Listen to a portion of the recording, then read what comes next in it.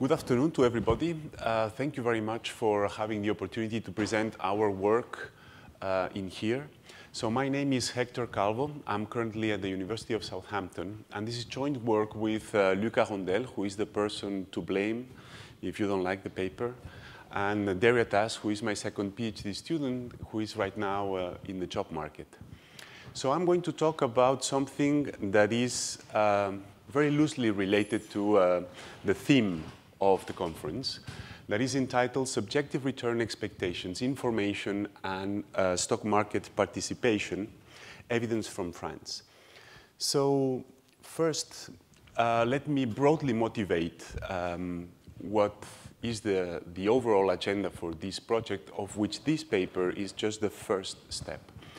So basically, since I visited NYU in 2006 after finishing my PhD with Roger Guesnerie, sometimes Alberto, who was very kind to invite me, would jump out of his office and see me working with some strange empirical papers. I was supposed to work on theory with him, and this is what I was doing. So what I was doing was, so we have been trying to design, collect, and exploit data, which is actually field survey longitudinal data, in order to empirically assess expectational coordination.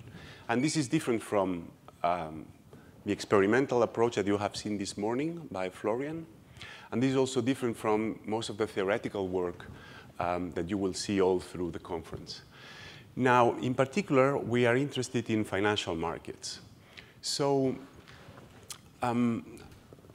and the reason for that was that once I completed my PhD thesis with Roger, I thought, well, when I was trying to present my job market paper out there, everybody looked at me and said, but why do we care? Does this matter in reality? I mean, expectational coordination is a very important issue, but sometimes we fail to show to people that this may also matter empirically.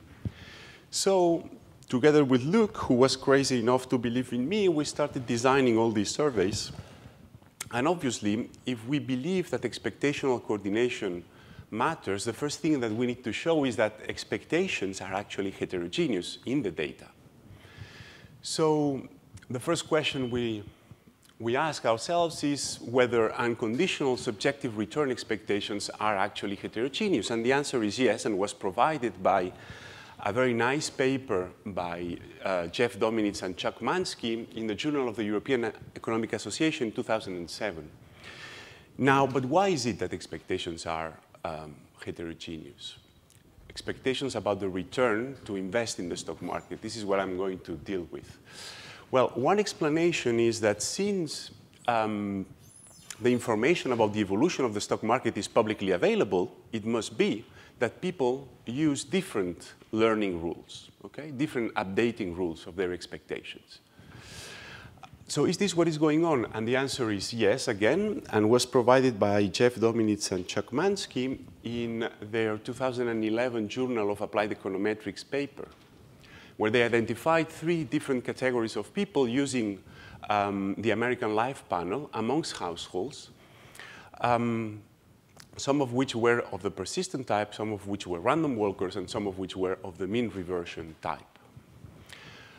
This is something that we are currently working on also with Luc and another co-author, which is Schisk-Oliver.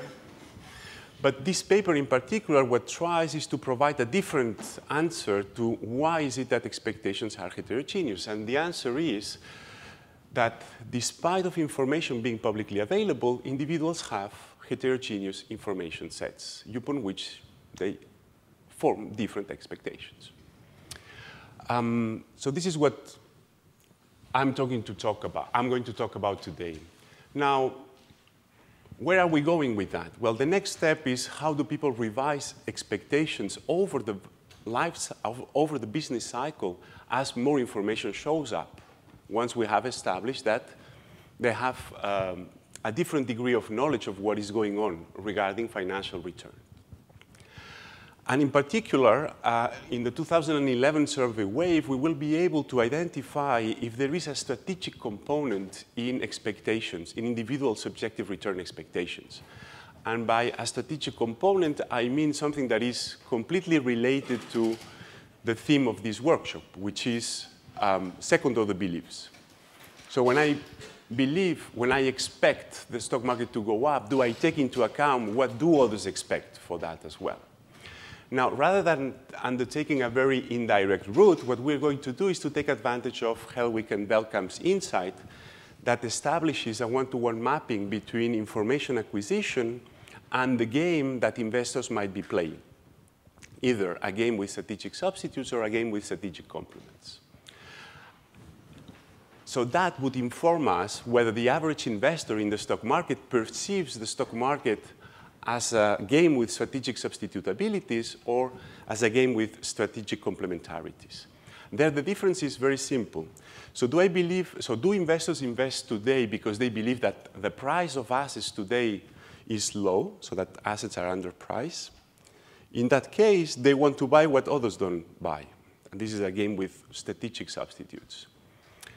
The polar case would be that investors believe that the stock market is a game with strategic complements, in which all other things equal, they buy today because they expect the price tomorrow to go up.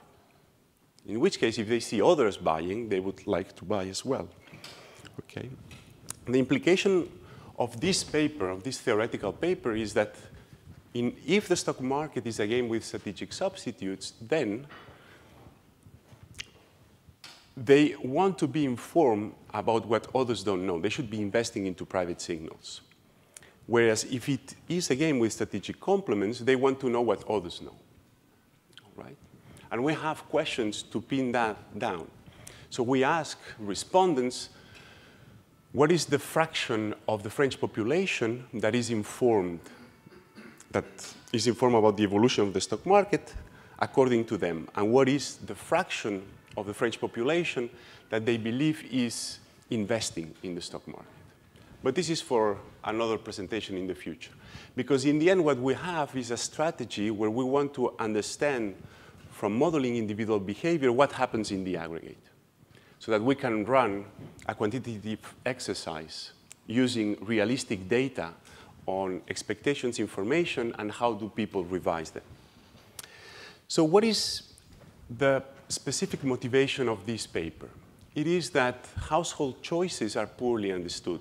And in particular, if we examine what happens through the life cycle, what we see is that age portfolio profiles are hump-shaped by age, which means that the young and the old do not participate, do not invest in the stock market, whereas the middle-aged do, on average.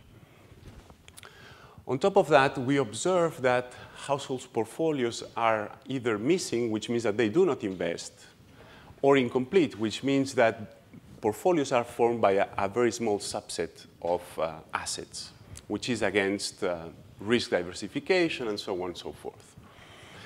So today's consensus is that transaction and information costs are the most important quantitatively. But at least in the framework of these dynamic life cycle portfolio choice models with a representative agent, the assumption of information costs seems slightly at odds with the assumption of rational expectations that they need in order to close the model. So what we do in here, in this paper in particular, is try to answer whether households' expectations conform with choices, but given what they know. So the main novelty of what we're doing here is we try to come up with a novel measure of information at the individual level that has a quantitative dimension and that can be compared across households. And then since this is a novel data set, what we are going to do is we are going to replicate Dominitz and Mansky's work, which was done only for the old, exploiting data from the health and retirement study, but on our representative sample of households by age and wealth, right? Okay, so where do I put this paper in the literature? Where specifically, because of the way in which we are going to measure individual expectations at the household level, we're going to borrow the methodology from the subjective belief elicitation that has been there since the late 90s and that was put forward by Chuck Mansky and various co-authors and PhD students. Okay? And essentially what we're going to do is we're going to extend that methodology in order to measure information sets in a very simple and trivial way, we believe. Now, but what are we doing in the end? So what we are doing is using a representative sample to check whether the most and simplest portfolio choice model predictions is consistent with what we see once we have control for everything we can think of. So to that extent, this is finance. It is not behavioral finance, because we're going to add a set of controls because life is complex, and they are supposed to control for all those factors that households may take into account when they want to make a decision. Okay? And then what we want is to see whether the expectations about the future return explains whether they invest or not today. That's the idea. And on top of that, it is going to be a conditional expectation. So I'm going to condition on the information that households hold, actually. Yes? Question? There's a point. You are almost at half your time, and you are page 4 over 47. So I still have 15 minutes? Oh, no, you still have, you still have more than 10. No, but I'm not going to go up to 47. Don't worry. I'm only a slightly. Yes, no. I have something like 25 to go over. I'm sorry. The rest are appendices. It was just, yeah. So I'm going to jump the outline, because now I am stressed as well. So this is the very basic model, the basic two-asset portfolio choice model. And I am just going to deal with the participation condition because I'm only going to focus on the extensive margin. All right? And this very basic model, either in its static version by Arrow or in its dynamic versions by Merton and Samuelson, predict that individuals should invest today if they expect a positive return over their investments on top of the best alternative that they have, which is bonds or the riskless asset. All right? So what do we do? So we collected some funds from the INR, and then we hired a professional survey agency in order to administer a survey with questions on attitudes, preferences, expectations, and socioeconomic and demographic characteristics to a representative sample of 4,000 households. Respondents have to fill a questionnaire and send it back to the post. The way in which we elicit subjective beliefs is we ask them about the likely evolution of the French stock market index, which is the CAC 40, 5 years ahead in time relative to the time of the survey, which was March 2007, and so before the crisis, and well before anybody could anticipate that. And we were extremely lucky about that, I have to say. So how do we elicit information? Well, we simply just ask the same question, but regarding the recent past evolution. So according to them, by how much did the stock market go up over the previous 5 years? So from March 2002 to March 2007. Now, this is a graph that depicts the evolution of the index since July 1987 until July 2011. And the vertical bars, the red one is March 2007, so where the index was by March 2007. And the vertical green line represents where the index was by March 2002. The index had gone up by 20% in between for the last 5 years, so that the researcher, us, know the truth. Okay? Now, what we don't know is how much do respondents know about that. Now, this is the question format. So 5 years from now, do you think that the stock market will have increased by more than 25%, K1, will have increased by 10 to 25, will have increased by less than 10%, and so on and so forth. And individuals had to distribute 100 points amongst these different categories, which meant that we were able to elicit individual PDFs to which individuals themselves had to bound as well. So what is the maximum percentage increase they expect? What is the minimum percentage increase they expect? They choose those. Huh? They choose the align max and align min. Yes, they choose it themselves. We asked them to provide us with the max and the mean. So, as I said, since this is a novel data set and we were worried about problems, what we did is, relative to the past, is exactly the same question format as this one, but over the last 5 years. All right? So that basically what we are inquiring is about, so each category, you suppose that they put 50 points in the category. In 5 years' time, I expect the index to stay where it is today.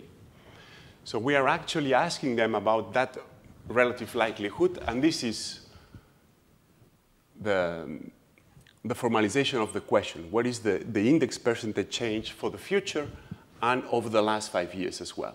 So same thing. Now, how do they answer? So here we have the average on the left for the forward-looking expectations, and on the right-hand side we have the average of their answers relative to what happened. Okay?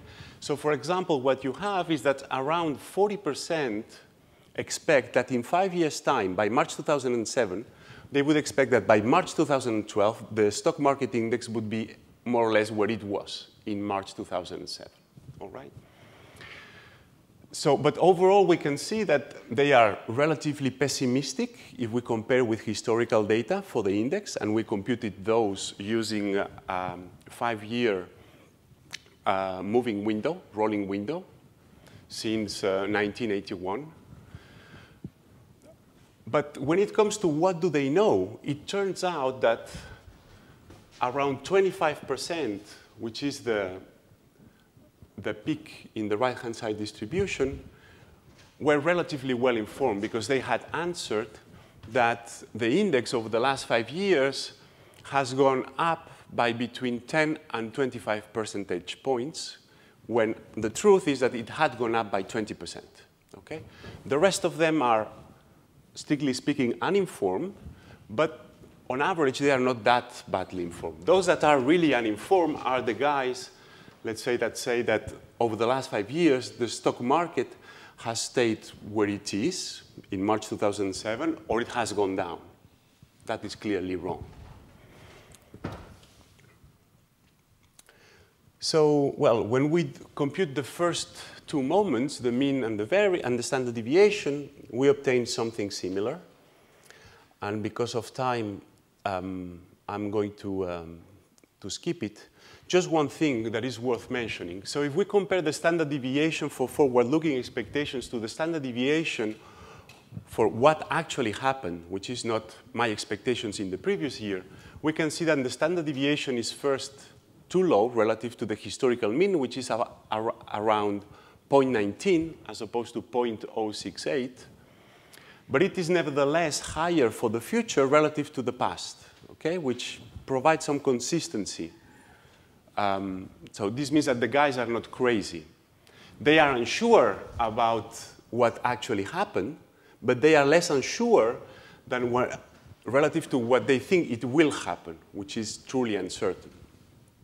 Now, so in order to validate our data set, what we do is we just construct the same measure as Dominitz and Mansky, which they labeled PNR, which is simply what is the probability that the stock market is going to go up over the next 5 years. Now, to give you an order of magnitude of why do we need to do that is because they basically exploited data from the health and retirement study in the RAND for 15,166 households aged in between 50 and 80. We only have 1988 households in that age bracket. So we thought that we needed to take our data with care. So how do we compute this probability? Well, we just sum the relative likelihoods to the first three outcomes, right? So easy to do.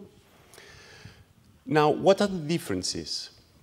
The differences is that first, we use a different horizon. We use 5 years as opposed to 1 year, which is a standard in the literature. And the reason for that is twice.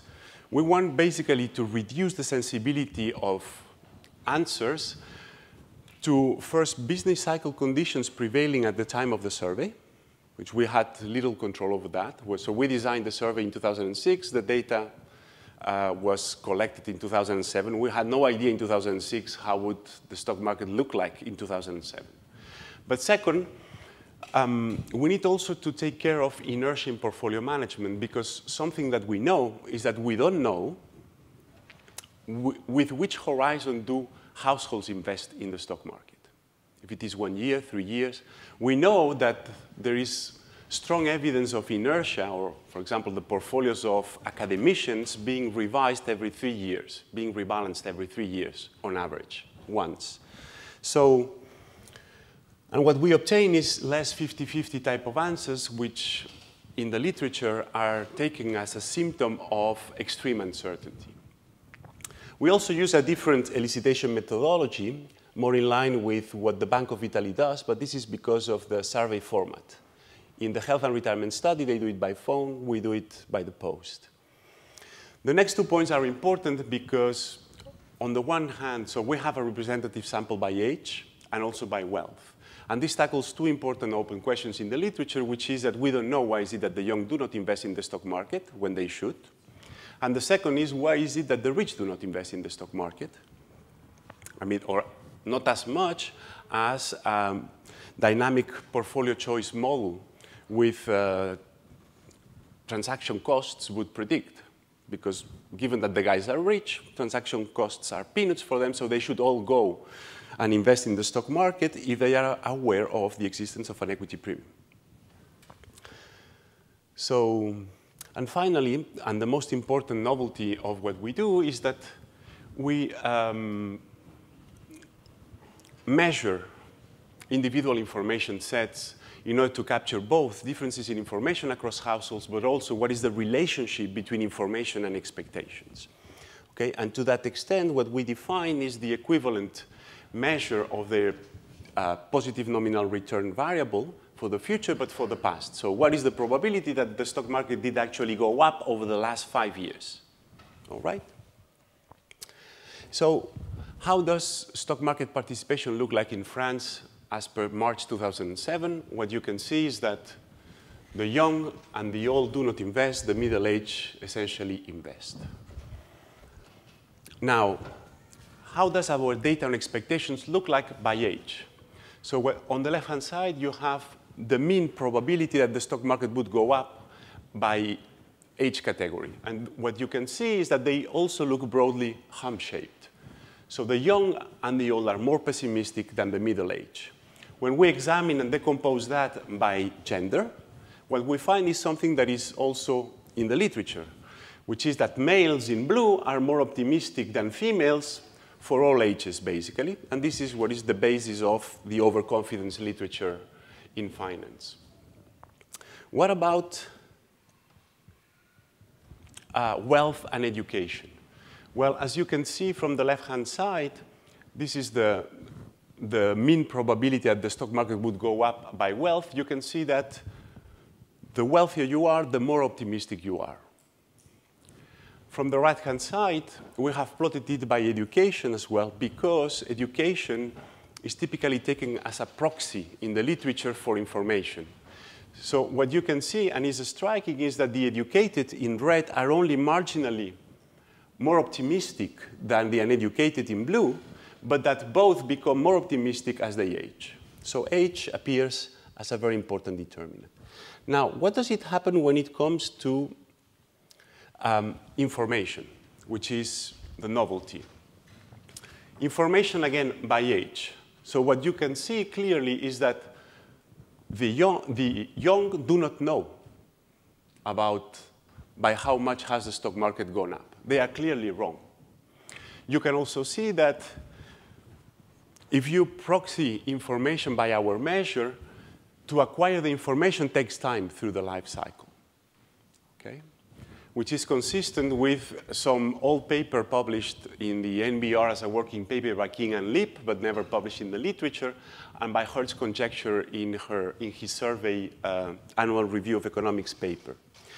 Now, we also learned from the second picture by gender that it might be that males are more optimistic because actually they happen to be better informed than females. Okay, so on average, males in blue are better informed than females for all ages.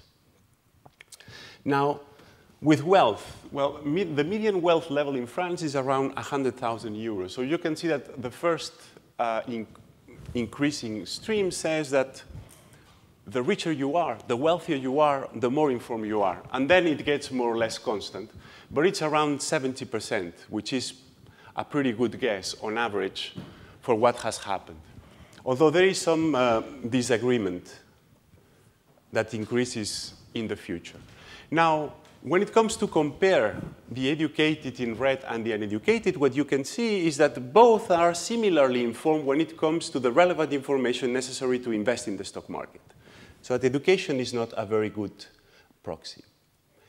All right, so then what we do, since all these things might be correlated with everything else, so we specified a probit econometric specification where we try to control for all those complexities that affect households and that have been highlighted in the literature on household portfolios, like endowments, constraints, information problems, or inertia measures. And we focus on, so we have also some measures from preferences, and we focus on our main target, which is whether expectations, and in particular conditional expectations of the stock market going up, determines my decision to invest today in the stock market. Okay, so since my guess is that probably you don't see much, so the variable that proxies for expectations is on the first one, okay? And it is in all columns. So what do we do here in column 1 is to examine the robustness of Dominitz and Mansky's results using our data set, their methodology, but a representative sample by age. And they are. Expectations determine decisions. Then we include in column 2, we include our information proxy, and we see that it matters. But we have not yet accounted for other information proxies like education, which is what we include in column 3, or for measures of endowments or of transaction costs that we include also in column 4, and for all other factors that capture preferences and constraints and inertial factors. And you can see that at the end, expectations matter, but information as well. So those who invest in the stock market are not only those that expect the stock market to go up, but it is also those who know that the stock market has gone up in the past, all right?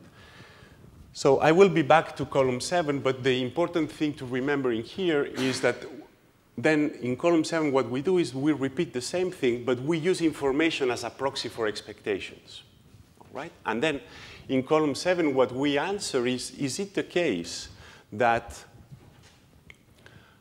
the expectations of those that are informed determine their decision to invest in the stock market? And the answer is yes. And the effect is multiplied by 7, and the instrument is valid and is exogenous. Now, what happens when we decompose by age? So when we run exactly the same exercise, but examining only the old as opposed to the young. So what you can see is that this is the column that matters, and this is for the instrumentation, all right? What you can see is that expectations determine their decisions, but not the information. And the reason is, if you remember the informational graph by age, is that they are all more or less equally informed. So there is no heterogeneity there to exploit. What does it happen with the young, the converse? So look at column 6. So in column 6, when we control for everything, what it turns out is that amongst the young, what explains whether they invest or not in stocks is whether they are informed about what has happened. Okay? Now, the important thing of column 7 is that here, since we use information as an instrument for forward-looking expectations, observe that the effect is now statistically very significant and has been multiplied by 5. The reason for that is that it is not whether you are informed or not. It is the expectations of those who are informed that determine choices. All right? Now, the strategy that we followed in order to find the instrument was to take advantage of Gérard Genot's separation theorem in his 1986 Journal of Finance paper that studies dynamic optimal portfolio choice under incomplete information. And basically under two conditions. One is that agents are infinitesimal, and second, that the size of their investment does not provide a more informative signal to them. Then you can decompose the agent's problem into two. In the first stage, the agent estimates the expected return using the information that he has. And in the second stage, he chooses the optimal portfolio, plugging in his own individual assessment. This is exactly what has guided our choice of instrument. So this is what we have done in column 7 of the previous tables. So what are the conclusions? Well, elicited subjective stock market expectations can explain age portfolio profiles at the extensive margin, which confirms Dominic and Mansky's results for the old, but also for the overall population. Okay? Now, conditioning on information, we have seen that the young do not invest because they are not aware of there being an equity premium or of their investment opportunities that the stock market offers, thereby proving Hertz's conjecture. Second, it seems that the relevant information that you need in order to invest in the stock market is slowly acquired through the life cycle. Now, I have recently come to find some papers in finance that deal with learning by trading. This is what I think is going on. Okay, so for you to be a Bayesian updater, you need to know for sure what has happened, and then you revise your expectations. What our picture of information shows is that, at least for the young, they have very imperfect knowledge. So they do not take what has happened seriously on average. Okay? So they treat objective information with some suspicion. But they nevertheless acquire more, which makes them have a more optimistic belief regarding the expected returns of investing in the stock market, and this also translates into them being more likely to invest in the stock market as they age. Okay? Now, what we see here is against a trust explanation, because we are controlling for trust in these regressions, and because if something we know from our data is that trust, if anything, only gets worse with age. Okay? But information gets better with age. So, elicited subjective stock market expectations are empirically heterogeneous. They are also time varying, and they are correlated with past information. And they can quantitatively explain why is it that so many people do not invest in the stock market. And if I had some policy recommendations to give, it would be target the young and give them the info. Now, our results are robust because we don't have any reverse causality, since we measure directly information, or we proxy it in a coherent and, we believe, natural way. However, we have a problem which comes from inertia. Okay? Despite of having extended the horizon in order to see with which horizon, in order to be able, in order to be more likely to capture the right horizon with which households make decisions, we have not exploited the panel dimension here, but we will. This is something that we can do now. Finally, they are quantitatively very important because they also explain conditional asset demands, which is something that the literature has not managed to. Okay? So conditional on participating, how much do you invest? The standard model predicts that the expected return and risk should matter. But since typically in the literature nobody has examined cross-sectionally these differences, because they were all implicitly assuming rational expectations, they were all the same and they dropped out, okay, from the estimating equations. When we do it using our measures, we obtain that actually, conditioning on everything else, households are consistent with a mean variance portfolio choice model. Thank you very much. That's going to be the end.